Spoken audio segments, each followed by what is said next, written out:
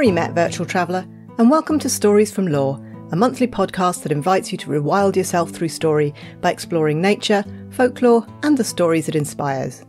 My name is Dawn Nelson, and I'm an author and professional storyteller. This month's theme is A Fish in the Net. And for this episode, I'm sharing with you a trip to the beach, the shanty of When the Boat Comes In, some selected folklore of fish, and the story of the Fisherman and the Fish. But first, join me on the beach as we search for shells.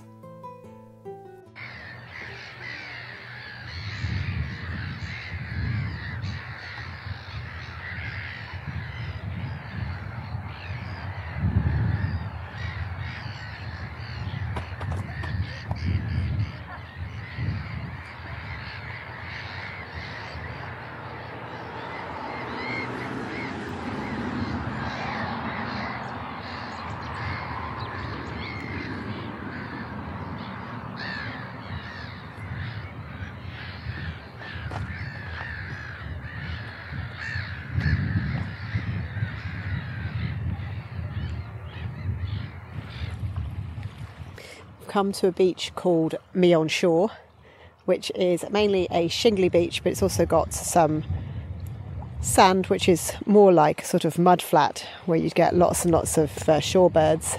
Opposite it's Titchfield Haven, which is a nature reserve. From here we can see across to Fawley Power Station on one side. What a lovely sight that is. And then across, which is a bit nicer, well definitely a lot nicer, got lots of little sailing boats. And we can see cows on the Isle of Wight. Almost looks like we could stride across to it. I'm paddling in the water, so I could if I wanted to. What's it feel like? Really cold. Really cold, is it? Look at all the seaweed, look at all the different colours. Oh. Bright green. Almost red, isn't it, some of it? Yeah. Ooh. It's sort of a It's a bit, isn't it? beetroot. It is a beetroot colour. It looks like hair.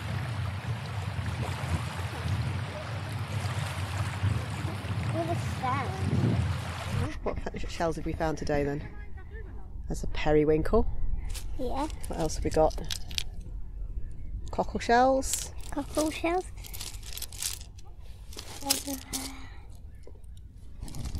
Ah, that one's a whelk. Yeah. What's this one? Do you know what this one is? What does it look like? Little bit like maybe. Is it a slipper shell? Well done. That's a slipper shell, yes. I seem to remember because it looked a little bit like someone could slot into it. It does, doesn't it? So that's how we know it's a slipper shell. Slippers come from. No, it doesn't, Daddy. So we have to catch slippers in the sea. That's obviously just a baby slipper. That's not true. We found lots of those, haven't we? We found whole shells Uh-huh. that we open up to see if we can find anything that might be inside them. Yeah. And I found some seaweed. Ah, it is, isn't it? And what else did we find further up the beach? Can you remember? Remember what they were? They were great big sort of dry balls of stuff, weren't they? They looked a bit like sponges. Oh, they were fish eggs. They were fish eggs, yeah. Oh, that one's got quite a bit of erosion on it, hasn't it? But it's very pretty. Yes. You used to actually put that on a necklace.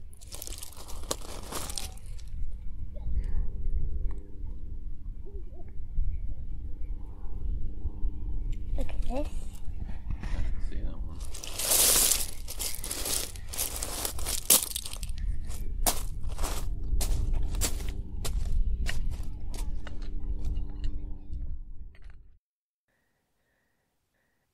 I used to sing this song as a child, and I remembered it when I was researching this episode, but I have since discovered that the words in the original are somewhat different to the words that I sang when I was younger. Well, the reason for this will become apparent once I've sung the whole song, but it's a proper fisherman's shanty and talks of a love of the sea and, well, drink.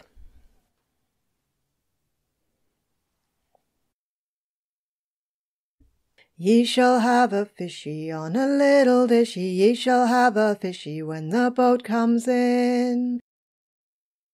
Come here, my little Jackie, now I've chowed my baccy, let us have a cracky till the boat comes in. Dance to your daddy, my bonny laddie, dance to your daddy, to your mommy sing.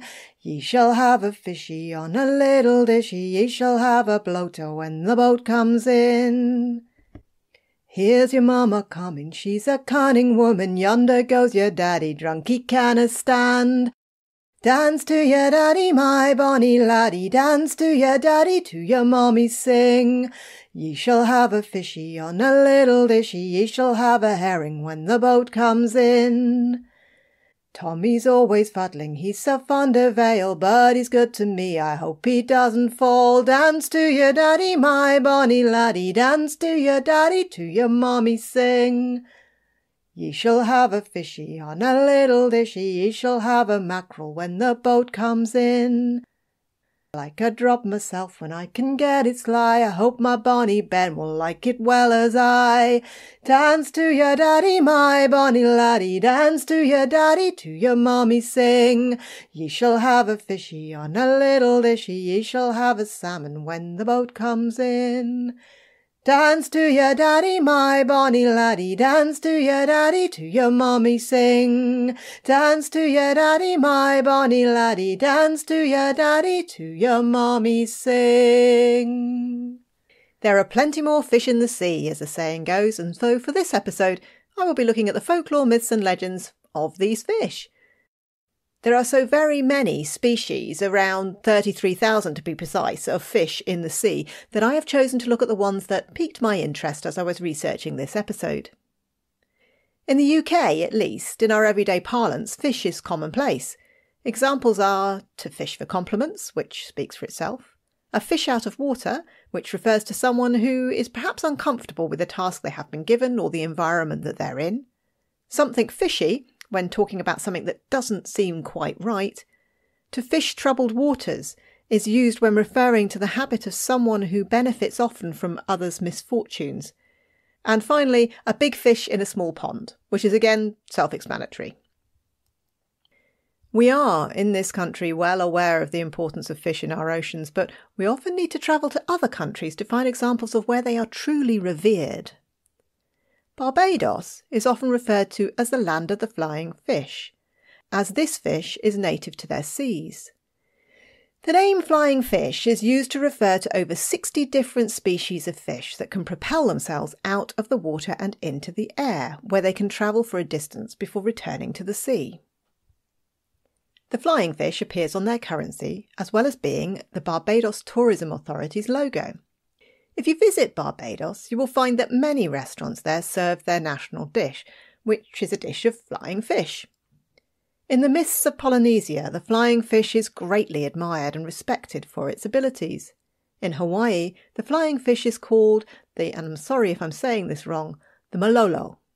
This word refers to a fickle person who leaps from mate to mate. There are 9 species of flying fish native to Hawaii's shores. There are many stories and urban legends of these fish flying right onto the decks of fishing boats or colliding with fishermen's heads. Moving to Japan, where the indigenous people, the Ainu, believe that the trout bears the world on its back. The tides are caused by it sucking in and out the water as it breathes. If it does this very quickly, then this can result in tidal waves or tsunamis. If the trout shakes itself, then there is an earthquake. And so the creator placed 2 gods at either end of the world trout to try and stop this from happening. In Irish folklore, there is an ancient white trout who is thought to have once been a lady whose lover was murdered. She was so grief-stricken the fairies took pity on her and placed her in the loch, turning her into a white trout.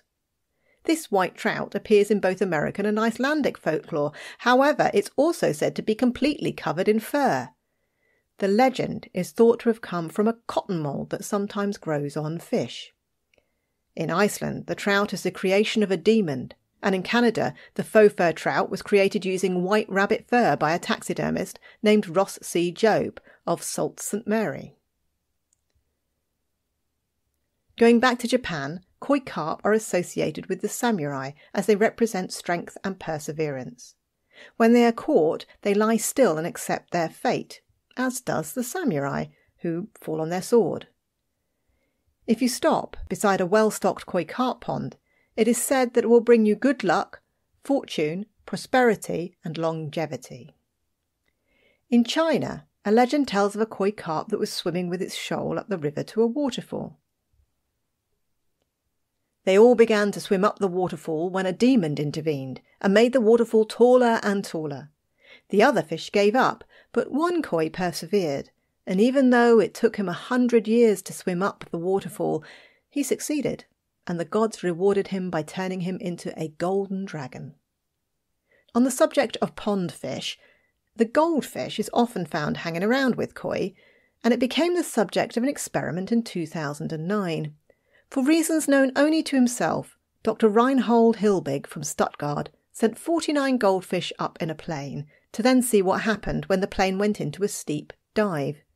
He reported that 8 of the fish, as they lost gravity in the dive, began swimming in circles. I'm not sure how much of a scientific discovery this is, because I think I might do that too if it ever happened to me. Returning to Britain, where I'm hoping the goldfish of our back garden ponds and aquariums are relatively safe from random free-falling plane experiments, let's take a look at the seas off our coasts. In this country, there are a big 5 that the British Sea Fishing website refers to. These are the top 5 fish we consume in this country. They are cod, haddock, tuna, salmon and prawns. These 5 make up potentially 75% of the seafood consumed in the UK, depending on which stats you are looking at. Fish is a favoured dish on a Friday in this country, mainly because of the Christian religion. This is still very much dominant in British culture and requires Christians to abstain from meat on a Friday. British fish and chips is renowned internationally and, well, for those who are not in the know, it consists of deep-fried battered fish of one sort or another, traditionally cod or haddock, with a side of chipped potatoes, again deep-fried. There are other alternatives: battered sausage, cheese and onion fritters, deep-fried cod roe, mushy peas and much more, but either way, the queue still winds out the door each Friday at the local fish and chip shop. Religious or not, we are creatures of habit. Brereton's Book of Nautical Curiosities argues that the cod is the reason we set out across the Atlantic.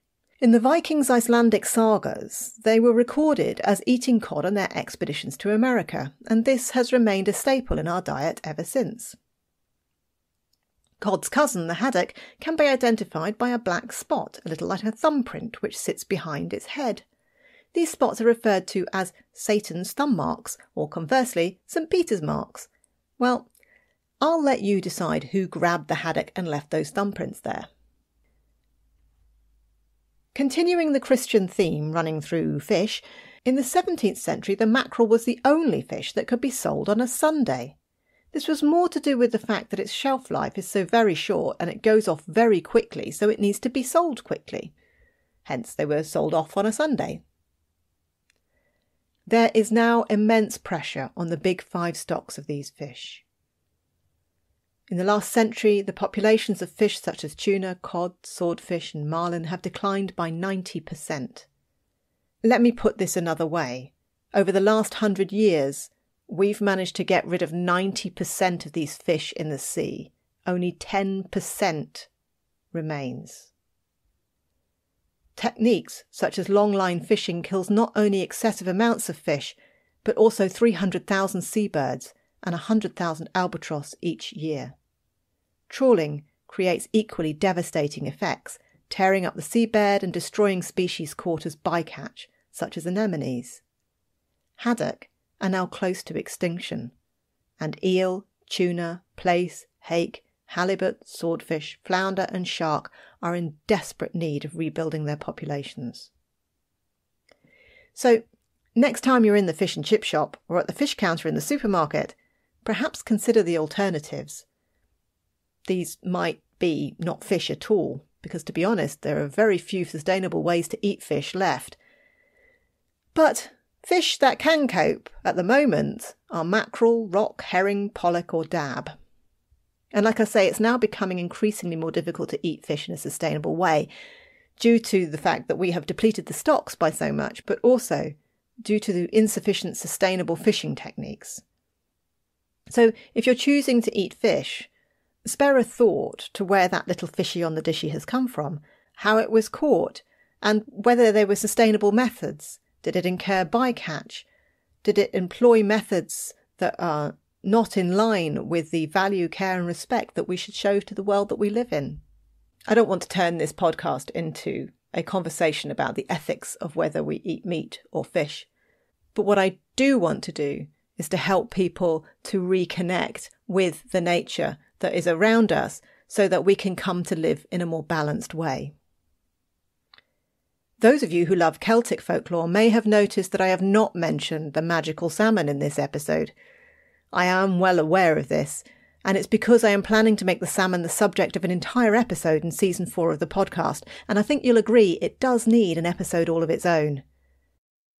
For now, I will tell you the story of a mythical golden fish, a story that hails from the Slavic traditions and is now found across the world, and this is my version of The Fisherman and the Fish.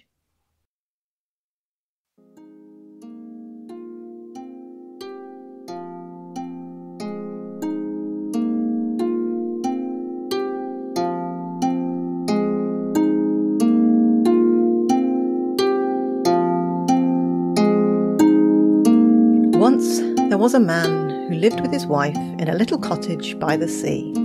He was very happy with his life, and he loved his wife very much. The cottage that they lived in was just the right size, and there were never really more than 1 or 2 holes in the roof, and they could patch them up easily enough when he got round to it.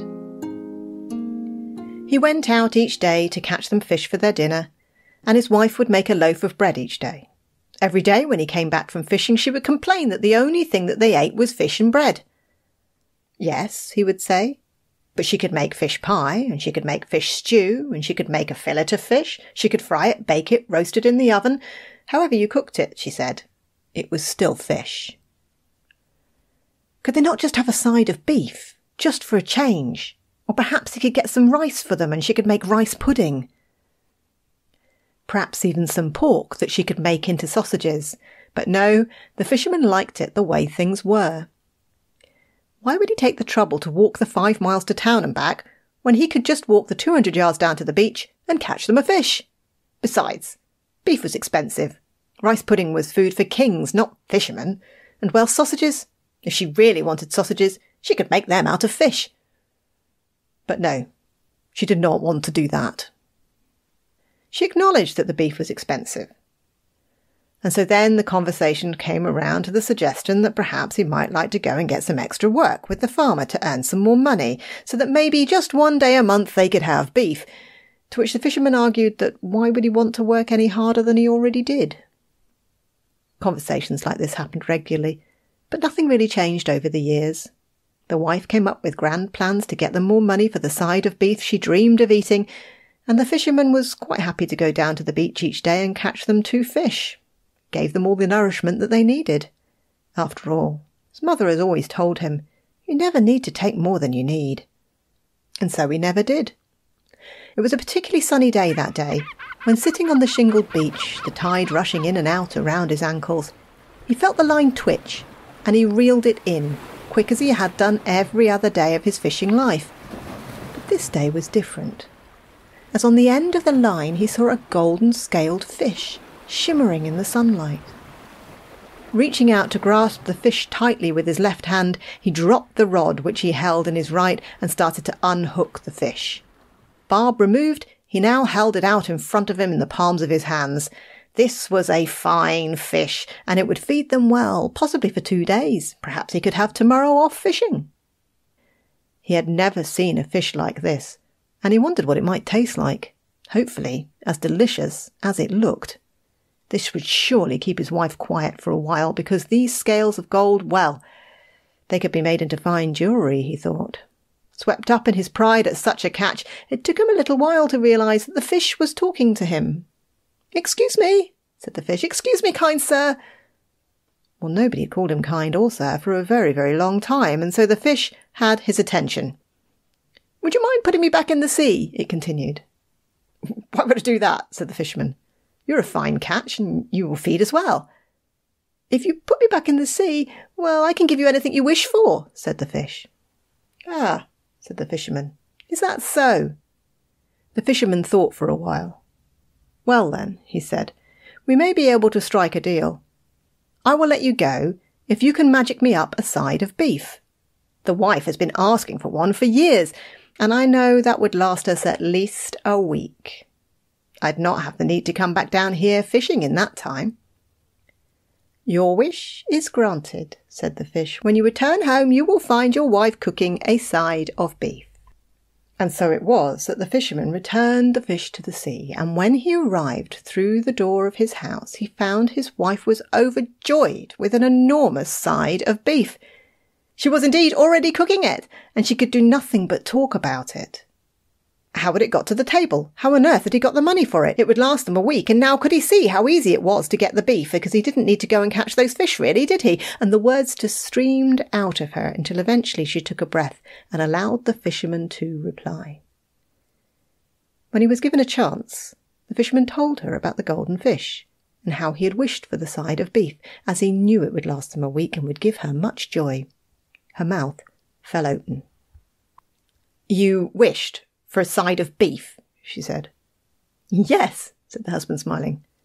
"A side of beef," the wife repeated. "Well, yes," said the husband, a little less sure of himself now. "A side of beef. You could have wished for a mansion, wished us out of this hovel without the holes in the roof. You could have wished for all the gold in the world so that we could eat beef every evening if we wanted to, but you wished for a side of beef." "Yes," said the husband quietly, this time realising the opportunity he had literally let slip between his fingers. He did go out to fish the next day, but not because they needed the fish. It was because his wife, despite the beef supper they had enjoyed last night, was furious with him. He did not know how he was going to fix this one, and he always did his best thinking when he was fishing. So off he went down to the shingle beach again to fish. He cast his line and waited. It had been barely 10 minutes. The sun had only just dragged itself out of the sea when the line began to dance. He reeled the line in, and you can imagine his surprise, utter delight and elation when on the end of his hook was that golden fish. He unhooked the fish this time, and he held it so that they were face to face. "Hello, fish," said the fisherman. "A little foolish to end up on my hook again, don't you think?" "It was," said the fish, "and of course you will put me back, will you not?" "Well, give me another wish, and I will," said the fisherman. "Oh, I see," said the fish. "The wife is not pleased with her side of beef, then?" "Not exactly," said the fisherman. "Very well, you can have another wish, and then you must put me back in the sea." So the fisherman wished for exactly what his wife had asked for. He wished for a mansion with all the luxuries that she required and enough money so that they could buy beef for dinner every day if they wished. He then threw the fish back into the water and made his way back up the beach home. His wife came running out of the house, which was of course now a mansion, running down the beach towards him, shrieking, "You caught the fish again!" "I did," said the husband. Well, now things continued very happily. The wife had enough money to buy the things that she wanted, and the husband, well, he didn't need to go down to the beach to get fish anymore. Instead, he spent his days playing cards with his friends in the local inn. But soon the wife complained. She complained that when we had the cottage, people were often here asking for my advice, and I would listen to people when they wanted help with something. No one calls anymore. And when I see them in the street, they are very polite, but they do not ask for my words of wisdom anymore. They do not respect me. I should be respected. I am wise. I think it would be only fitting that I should be queen, the most powerful woman in the land, the woman that everybody looks to for advice. Well, the fisherman knew what was coming next, and so the next morning he took his fishing rod down off the wall and walked back down to the beach.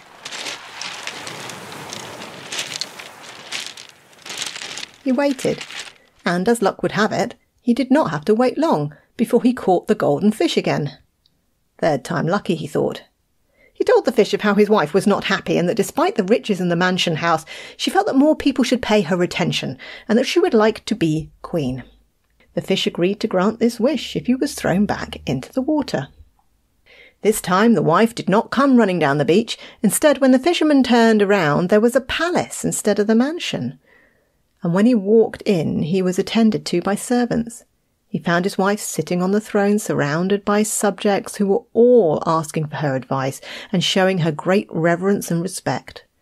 The fisherman smiled and returned to the inn where he played cards with his friends once more.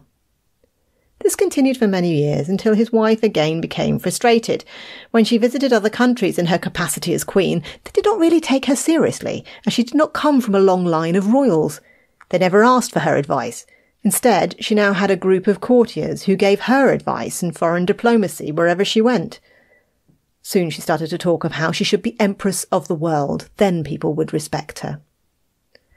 Well, even if he was king now, the fisherman knew what was coming next.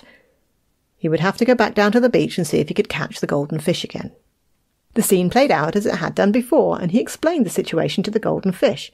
The fish agreed, if that's what your wife wants, she can have it, if you throw me back in the sea. And so the deal was done.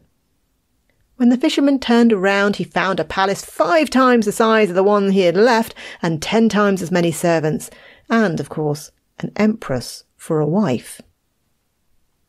She was very pleased that now the world would have to take her seriously, and everyone would ask for her advice. Again, the life of luxury and perceived respect continued for many years, until the wife, one day, overheard some of her ladies-in-waiting talking amongst themselves. "I hear all her wealth and power comes from a magical fish. Did you ever hear such a thing?" "I hear she was only ever a fisherman's wife," another said. "And I hear that the emperor spends all his days playing cards in the local inn still because she's unbearable." The empress went to bed that night, troubled by what she had heard. In an unsettled sleep, the golden fish appeared in her dream. It told her that it had given her everything she could possibly wish for. But if she was still not happy, she could be granted just one more wish, but that she must be careful what it was that she wished for. She woke with a start when the sun had not yet risen. She lay listening to the gentle snoring of her husband, and she began to think of how happy she had been in that little house by the sea, eating fish each night for dinner. Yes, she had longed for a change, something a little bit different for dinner, but she hadn't really wanted all of this. The routine had been comforting. Her husband was never more than a few 100 yards away at the bottom of the beach, never in an inn, and she could hear the waves of the sea in that little cottage too. She couldn't hear them in this palace. She had solitude and space to think in that little cottage. She had solitude now, but there were people all around her, always wanting something, and it had become exhausting. With her husband still sleeping, she went and found the fishing rod, which still hung on a wall in roughly the same place as it had in the cottage. She walked out of the palace and down to the beach. She cast the line and waited. The sun was just beginning to creep up over the horizon and spread its yolky yellows into the sea when the line pulled tight and she reeled in the golden fish. Despite everything she'd been told by her husband, it was still a glorious thing to behold, and she stood there for a while taking it all in, holding it in her 2 hands, feeling its weight and its majesty. "Fish," she said, "you have shown me what it is to have everything I could possibly wish for, and I thank you for that. But I now understand that it is nothing compared to the true happiness that I once found in our little house by the sea." "And do you wish for that little house once more?" said the fish. "I do," replied the fisherman's wife. And with that she let the fish slide back out of her hands and into the sea. It pushed its head above the waves and shouted, "It is done." The fisherman awoke to cold morning air on his face, and when he opened his eyes and looked up, it was the hole in the roof of the old house which he had not yet fixed. He rubbed his eyes and sat up in time to see his wife in her old tatty frock and apron walking up the path to the house with the fishing rod over her shoulders and 2 silver herrings in her hand. Darlings of the sea. He smiled. "Fish for dinner, then?" he shouted from the bedroom as his wife came through the door. "Fish for dinner," she replied.